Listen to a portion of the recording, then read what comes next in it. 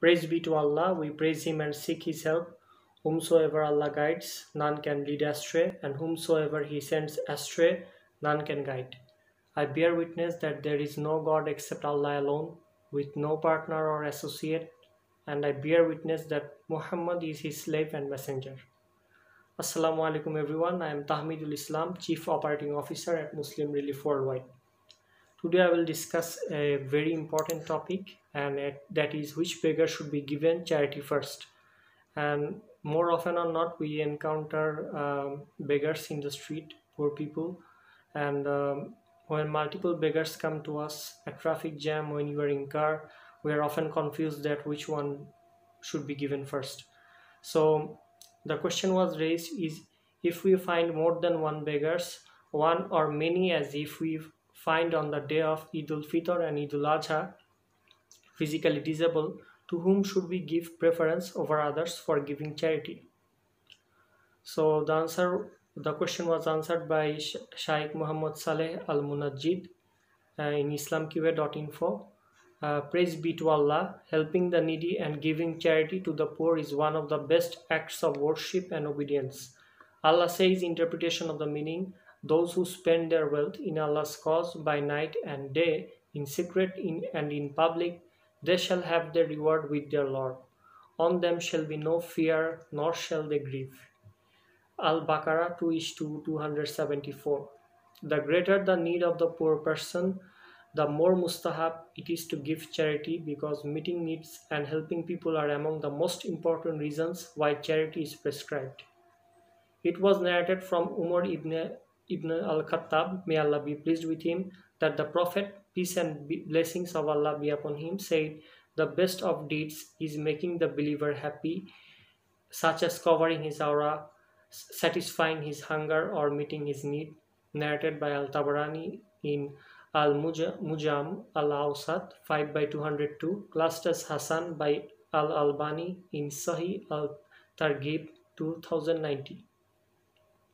Shaykh Ibn Uthayman said, if it is said which of these 8 categories is most deserving of receiving Zakah funds, we say that the most deserving is the one where the need is the greatest, because all of them meet the description, so whichever need is greatest should be given priority. Usually the need is greatest among the poor, hence Allah started with them and said, interpretation of the meaning, as-satakat, here it means zakah, are only for the fukara, poor, and al-masakin, the poor, and those who employ to collect the funds and to attract the hearts of those who have been inclined towards Islam, and to free the captives, and for those in debt, and for Allah's cause, for mujahidun, those fighting in a holy battle, and for the wayfarer, a traveler who is cut off from everything, a duty imposed by Allah, and Allah is all-knower, all-wise. Al-Tawbah 9:60. End quote. Majmu Fatwa Ibn Uthayman 18 by question number 251. It says in Al-Mawsuwa Al-Fiqhiyah 23/303, giving to those who are entitled to zakah is not all the same, rather there are distinctions. The Maliki stated that it is recommended for the one who is giving zakah to give priority to those who are in hardship over others, and to give them more than to the other categories. End quote. If the poor person or beggar is incapable of working and is prevented from working by sickness or calamity, then he must be given charity. Allah says, interpretation of the meaning, charity is for fukara, the poor, who in Allah's cause are restricted from travel and cannot move about in the land for trade or work. The one who knows them not thinks that they are rich because of their modesty. You may know them by their mark.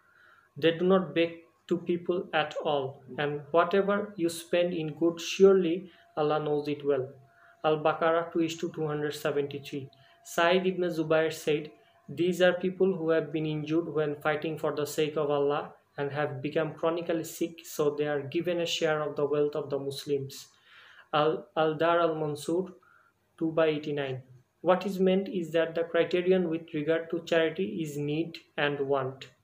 If it seems to you that one beggar is in greater need than the other, then he should be given charity first. If the amount that you want to give in charity is sufficient to meet the need of both beggars, then share it between them. But if there is only enough for one of them, then in that case there is no sin on you if you give it to either of them, but try to conceal that from the other so that he will not feel any resentment or envy. Shaykh ibn Baz, may Allah have mercy on him, was asked, if a man gives zakah on his wealth and it is a small amount such as 200 reals, is it better for him to give it to one needy family or to divide it among a number of needy families? He replied, if the amount of zakah is small, then it is better to give it to one needy family, because sharing it out among a number of families when it is so small will reduce its benefit. End quote. Fatwa ibn Baz 14 by 316.